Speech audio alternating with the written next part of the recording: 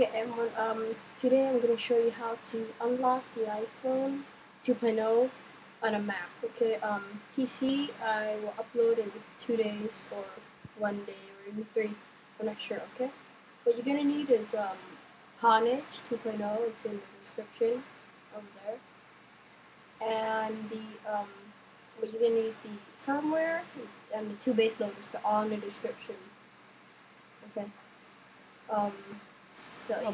The Pwanage tool. Create a Pwanage folder on your desktop and put the base loader, the 2 base loaders, and the restore, the firmware, into your Pwanage folder. Then you open Pwanage tool, select the expert mode, and then select the device you have. Okay. It'll automatically find it. Select boot neuter. Make sure those are checked. And then what you're gonna want to make sure.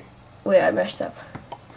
Okay, what you're gonna want to do is click that and then uncheck these. Otherwise, you'll have custom logos and yeah.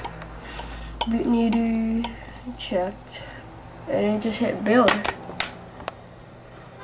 After it's done building, it's gonna ask you, has your iPhone or iPod Touch ever been pwned? Even though you have pwned 1.1.4 before or something, it just click no, and it'll show you how to put into DFU mode. And after it's in DFU mode, it's gonna tell you to close and open iTunes. iTunes will recognize it as a device in recovery mode. And the only thing you'll be able to click is restore, and all that up here will say NA, okay? Then to restore, you hit option, the key option, and restore. And it should be, and it just select it.